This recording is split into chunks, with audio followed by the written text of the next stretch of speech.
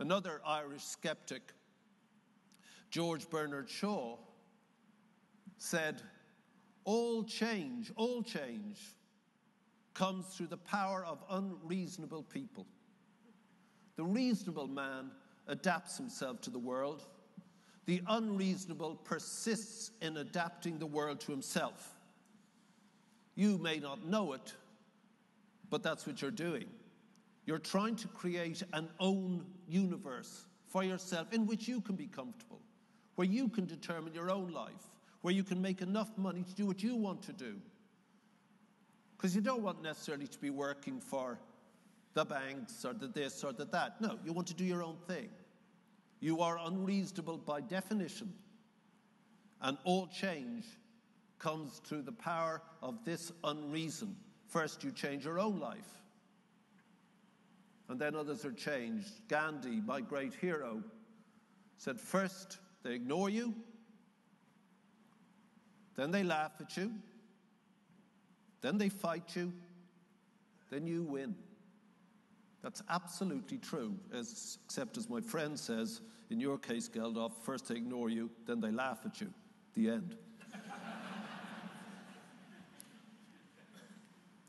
So it's odd. I'm not trying to tailor my experience to this room. The truth is, the global economic crisis was caused by property. The stabilization of the crash was caused by poor people needing property in China. And 4 days ago, I was in Berlin. Now, I was talking to Mark on the phone before I did this, and we just got into a general conversation. I said, why is there this casino idea of property in our country? Why does that happen? Why did we decide that housing would be the general path to growth in the economy and to individual wealth? What happened here that we look at a house not as a primary source of shelter, this primal need? We still do that. If somebody breaks into your house, we talk about being violated. We talk about feeling raped. We talk about it as the most intimate thing, this little rectangle of brick, which is the entire world reduced to a square space. Someone gets in there, they're getting into your head. I wrote a song once in the Boomtown Rats. I think the line is, home is where the head is. Home is where the demons all come out to play. Home is where you hide yourself at night. Home is where you feel safe. And I wrote it in the wake of being burgled in the first house I ever bought, which was in Clapham. And it was a small terraced house, but I was so young, I guess, I had money enough. I was a pop star. 18 months before, I was on the Dole queue in Dunleary in South Dublin. I had my own house. It was inconceivable.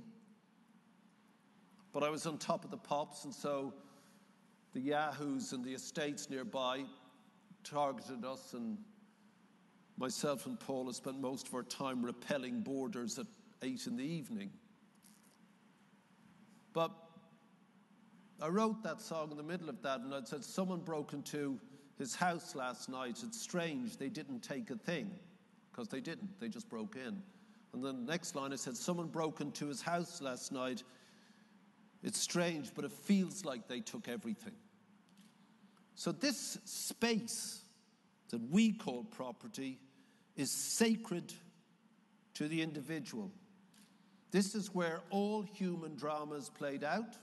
The hatred, the love, the reproduction, the memories. When people fuck with that, they mess with us. So when you guys buy our properties and you rent them out, someone isn't buying a brick. They're buying some space in which all of their life will be contained. There's a great responsibility in that. This game you're in has great responsibilities to the economy, to society, to the individuals. Rob and Mark were saying that they've got properties up in Peterborough.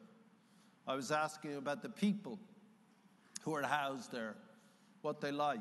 Do you ever have problem families? I was very surprised because for people who dress so badly, they were... Have you seen those ridiculous cowboy boots? Embarrassing. But then again, they do own property in Peterborough. And they were very kind about the people. They may not think so, but they were in no way superior. They had problems, and there was someone there who'd been homeless, who'd been in housing, council housing, who understood the problems and could take care of it. I told you that when I was a kid, around 15, 16, I started working with the homeless in Dublin. I did that because, like a lot of people, I was rubbish, useless at school. There was no one at home to make me do my homework. And so I just stopped going home. There was nobody at home. As I said, my mother was dead, my dad was away, so I just went into Dublin, into the centre of Dublin, most days after school. And I kind of did it because it was the mid-60s and I'd been listening to people you know about, Bob Dylan. I've been reading John Steinbeck, Woody Guthrie, Studs Terkel, the kind of romance of poverty, except there is no romance in poverty. And I began to hang with a crowd called the Simon Community, which sounds like a religious thing, but it wasn't. And they looked after the sort of hookers and the lonely and the homeless and the dispossessed men and women. And they do very simple things like we gather vegetables from the grocers at 6 o'clock. All of the stuff that hadn't sold, they'd give to us. And at about 2 in the morning, the bakers would begin baking the next day's bread, and they'd bake extra loaves for us. And we gathered them up, and we'd go to Smithfield Market in Dublin, build a fire, make some soup with all this stuff, and all these people would gather round. And here were these books I've been reading, almost romantically about America, these vivid names. But it was happening on my doorstep.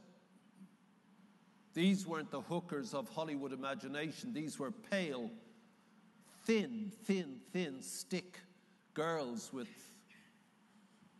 rags for clothes, beaten up by their pimps in one instance because one of them asked me, could she have an orange squash?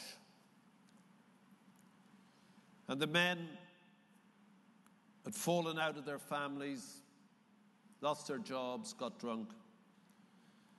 But what we would do is, once we'd sat around the fire and they'd had their soup, we'd fill up our flasks and walk around Dublin.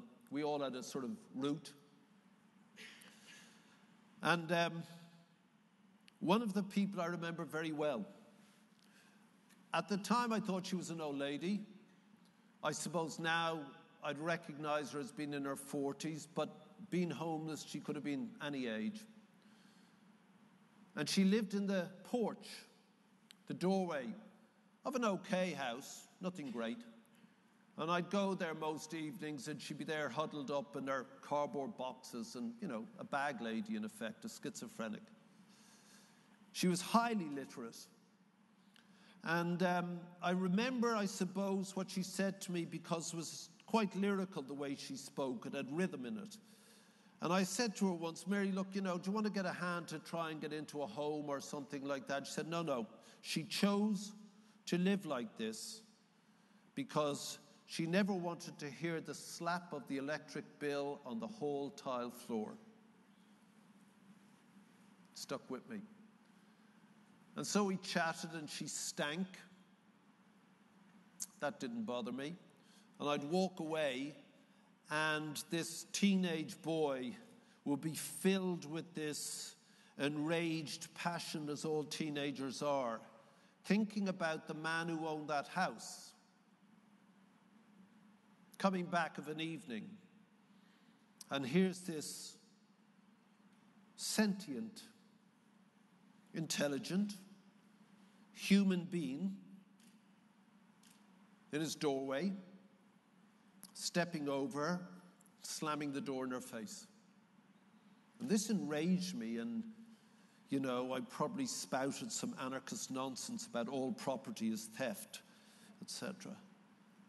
Later, of course, still thinking of this in my 20s, I understood that this man came home every evening, saw this woman, probably said, "Good evening, Mary," stepped over her and closed the door. Would I do that? And the answer was shocking to me. No, I wouldn't. This guy didn't get the police to clear her off his doorstep. He didn't think about the value of his property being diminished. He gave her the dignity of acknowledging a human being, and he let her live in the place she chose to be. And that was her property. So when I pitched up in Peterborough on the night that Neil Armstrong landed on the moon, and fucking Peterborough was more extraordinary than landing on the moon, I'm going to tell you that. There was no dogs, no blacks, no Irish. So I made a point of going to that house. Clearly Irish. This Italian answered the door. And it was, I think, 30 bob in advance. Yeah, whatever. I gave it to him, and that's where I was with this stupid fat son picking his nose, looking at the television the whole night. I worked up in the pea canning factory. I worked on the night shifts. But before I got that job, I forgot to tell you, lads, I got a job wiring the new shopping centre in Peterborough in 1969. I hadn't a fucking clue. I'd never changed a plug in my life. It took them 2 weeks to twig. I've been there blasting away at the ceiling, sticking fluorescents in, pretending I could understand the diagrams. The place probably burnt down, but that's absolutely true. I came to London, and I heard, being Irish, through the grapevine, there was great work to be had on building the M23-25. So those of you who land at Gatwick now in the coming summer and you have to get onto the 25, that junction at Merstham is Geldof interchange. It is the place where most accidents occur, because the camber is slightly off, but there you go. I slept in Gatwick Airport for 3 months. What was his Tom Hanks like? I was going to get a place, and I was in Godstone looking at B&Bs, and I thought, no, fuck it, I'd sleep out here for free, nobody notice, save the money. And I lived there for 3 months, so I'm just advising you now, it's great. Mortgage your own place, buy somewhere in Peterborough, you know. I slept out there because it had bathrooms, it had showers, it had cafes, you know. You could find a spot where there were no flights and you could move around so they didn't catch you. After the summer, I'd saved up. I moved into town. And because of what I'd done in the Simon community, I lived on the street. I was homeless. But that sounds ridiculous, because I could have gone back to Ireland, so I wasn't homeless. But again, I chose to do that because I didn't have a job, didn't want to spend money. But you're 18, whatever it was, 18, 17. Save up. Eventually I started sleeping in a crypt in a church in Holborn, which later became the Sex Pistols office. And there was a bunch of people there, and this priest would give us a sponge thing to lie on. And again, I liked the sense of community amongst these actual people who were homeless. I began selling hot dogs on those trolleys and got arrested by the police as much as I could, because Vine Street Police Station was quite comfortable. And eventually I got to live in a squat in Tufnell Park. So I've been through it. The squat was cool. We didn't break in and occupy it. We were kind of welcomed by the landlord. He couldn't rent it. There was some problem with the title deeds. And myself and 2 girls and a bunch of friends were in there. And we were raided a lot by the police. They were looking for drugs. They didn't find them. They were excellent drugs, how dare you? And I went back to Ireland and yada, yada, yada, and I become a pop singer, and I get a house in Clapham, and I'm getting burgled, and I look for somewhere else, and I find this 12th century priory in Kent. Still have it, it's still beautiful. 3p it cost me in 1983 or whatever. Then moved into Chelsea, because now I was getting rich. Then got divorced and was expelled to the divorced man's ghetto of Battersea. I don't know why girls think that's hilarious. I mean, the guys are going... I live in Battersea. I love it. I've got a flat. I don't think I'd change, even if I could. And I watch the house market as much as anyone else. The point is that whatever I paid for the flat is worth 3 times what it was. Wow. Except, as you know, to buy a new place at the commensurate level of the flat, I'd have to spend that and more again. So the casino wheel turns. Germany, 4 days ago.